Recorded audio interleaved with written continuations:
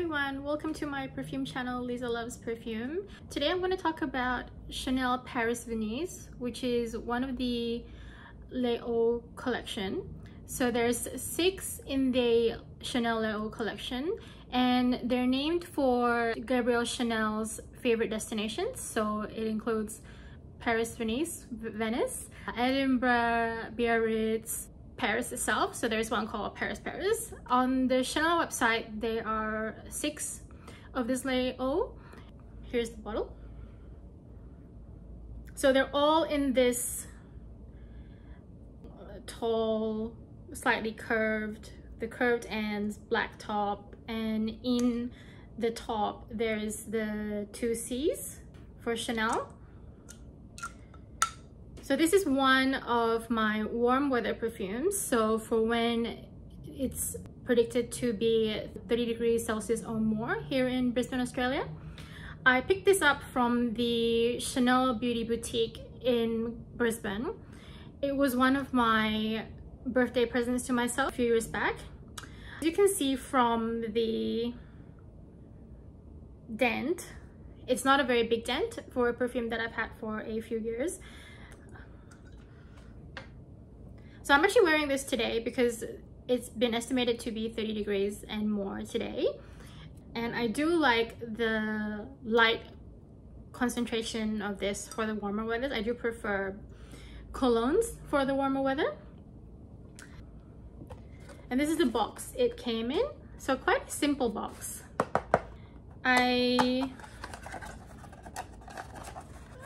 can safely say that they probably didn't spend that much money on the packaging. It is very Chanel, I guess, in that it's quite minimalist. But the paper itself, yeah. So this one is a 125 ml bottle, and I paid about $200 at that time.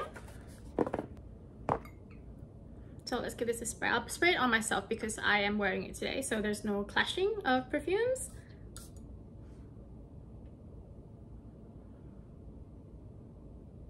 So there's this immediate freshness, which is probably why I chose it when I was in the store out of all the perfumes that they had. It's zesty and kind of musky. I don't at this point smell any florals. And that's kind of more what I go for warmer weather perfumes. I tend to go for citrus, more zesty, fresh scents.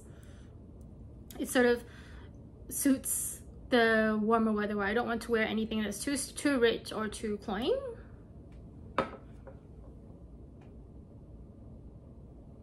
So apparently these Eaux are unisex.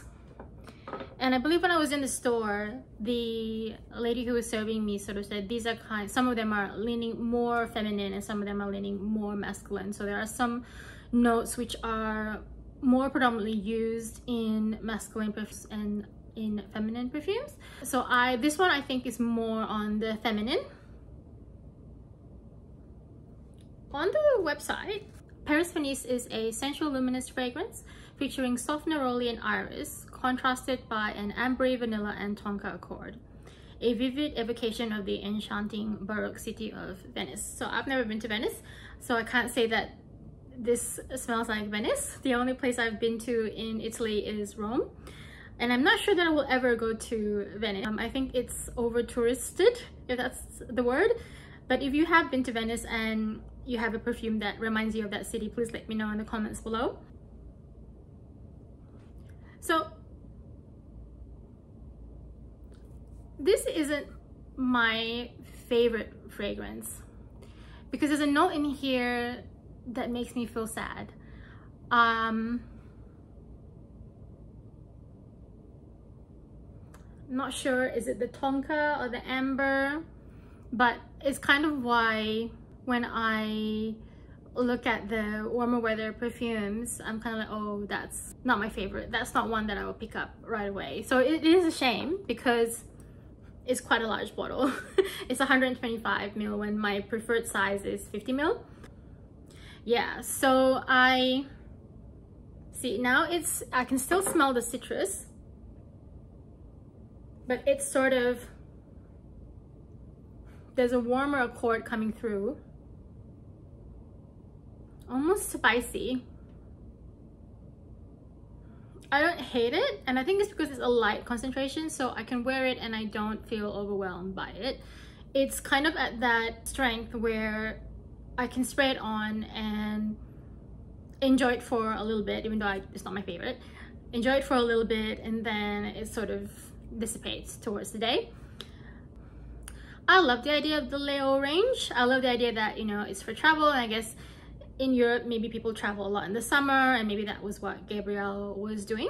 And I kind of love that they have a VLLO for destinations. So I could maybe, if I was going to Edinburgh, I might pick up the Paris-Edinburgh just for the fun of it. So I think it's a very clever idea, and I'm looking forward to trying more of that range, and maybe I'll find something I love a lot more. Let me know in the comments what you think if you have tried any of the VLLO range, particularly if you have tried the Paris Venise. I'm interested to see what you think of it and whether you love it or you're a bit like me, a little more, I could probably do without it. Thank you so much for watching, and I'll see you next time. Bye!